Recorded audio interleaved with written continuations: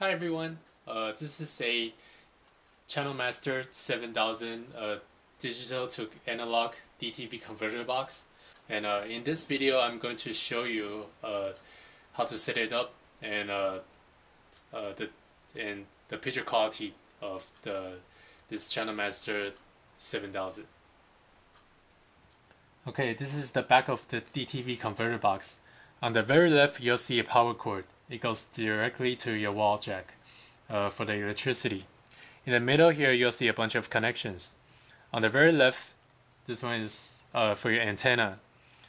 You can use a coaxial cable, connect one end to the antenna and then the other end to the converter box here. And to the right of it, it's called RF out. You can use another coaxial cable, connect one end here and the other end to the TV. And on your TV, you need to change the channel to either channel 3 or channel 4. This one is set up at channel 4, but if you want to change it to channel 3, just flip the switch over so that the default channel will be channel 3. And all you gotta do is go to TV and then change the channel to channel 4, and then you'll be able to see the video signal from this converter box.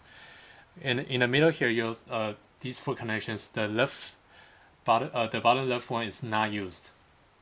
The top one here, with the yellow color, it's for your composite video cable.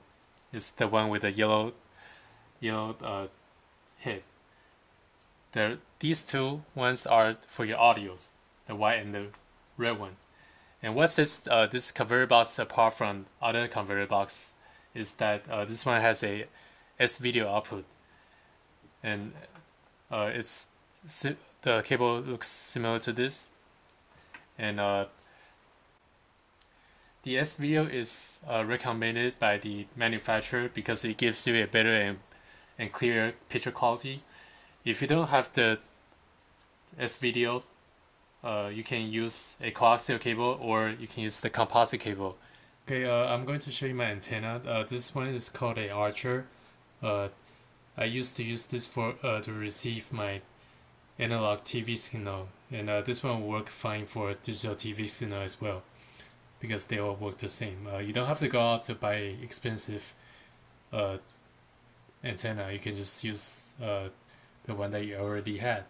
If your house is already set up for a terrestrial antenna, you can also just plug the coaxial cable into the wall jack, and then you should be able to receive your TV signal there.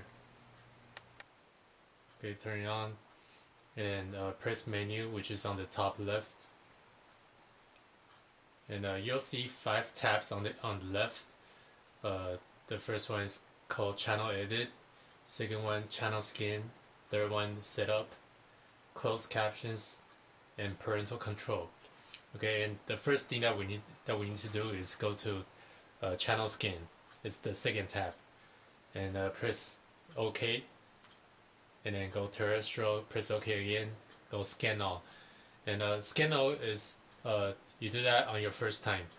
It scans all the available channels. The second one is called update.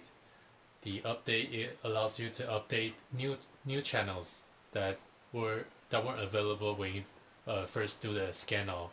So when you have already had scanned the channels, you can just go ahead and do the update, and then you'll update the channel list.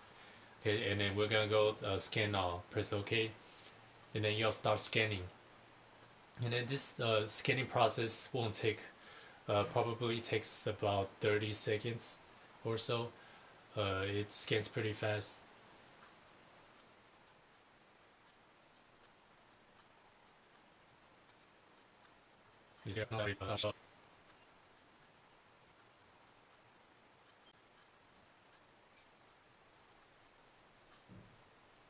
Okay, when the scanning is completed, you can press menu to go back. Press menu to go back in. Okay, and in the first tab, you'll see channel edit.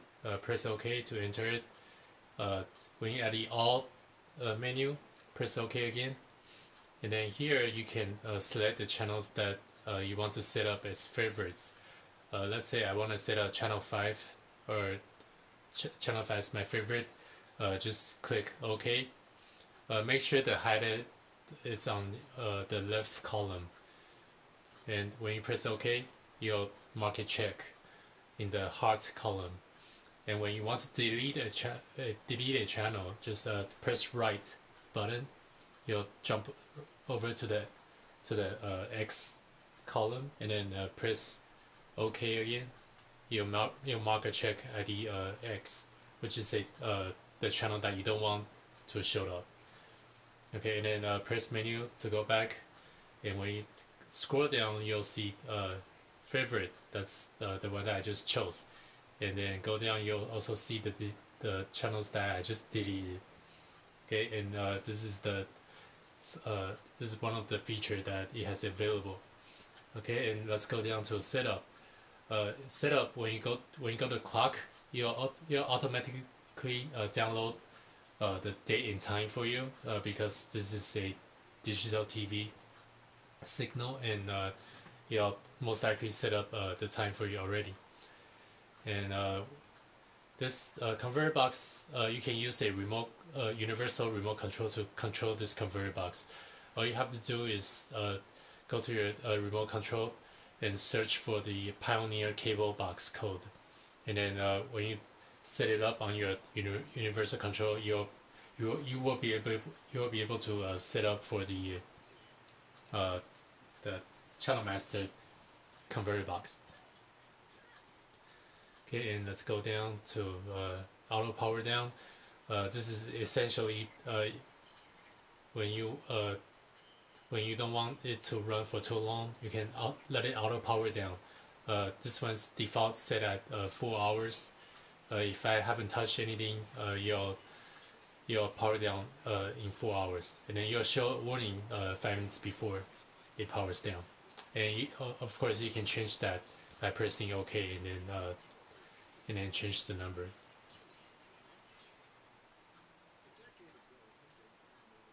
Okay.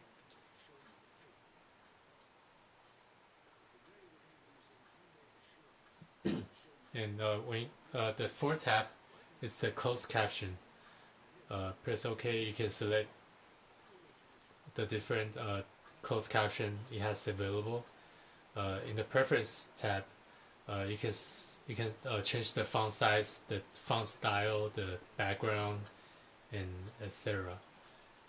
Okay, and the last tab is the parental control. You can set up a password so you can control the time and the channels that you allow your children to see. Okay, and when you exit, you can press the info button on the right next to the power button. This one, it shows you the channel name, the time, and also a brief description of the channel. Also, it'll show you the strength, the signal strength on the bottom left, and then you'll say 1080i, which is the resolution that this channel broadcasts. But when it gets to a converter box, and your converter box automatically converts it to 480i, and that's the resolution that goes from your converter box to your TV. And when you press guide, you'll be able to see a list of TV guides of what's going to be on next. On the right hand side, you'll see a box. It's there's a brief description that tells you what's going on in the channel. Okay, and as you can tell, the video quality is a lot better than the analog TV, and I'm using the S cable output, so the video quality is better than when you use a coaxial cable or a composite cable. Okay, and this is the end of the video. Hopefully you learn how to set up your ChannelMaster digital TV converter box, and good luck.